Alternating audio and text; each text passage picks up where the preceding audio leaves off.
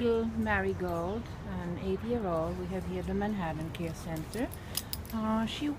She came here to the Manhattan Care Center, I think around the end of March, accompanied with a lot of her housemates, boys and girls, and they had been abandoned in an apartment, a little bit on the thin side, as you can see.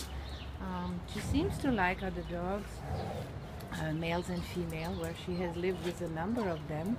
A little too thin, as you can see. Her coat is not that bad.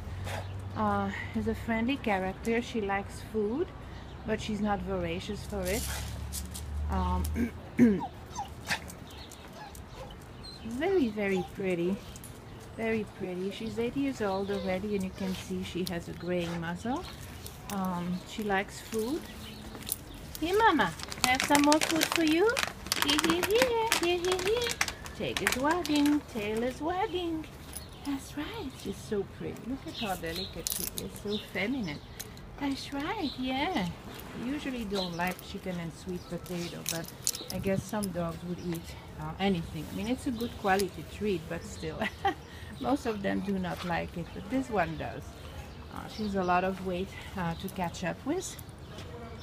She did very well on her behavioral evaluation. She has been safe as average, and she can be found today with some of her housemates in the adoption quarter here at the Manhattan Care Center. Wait, Mommy, I have to cut it. So this is Marigold. Very pretty, very petite, very girly.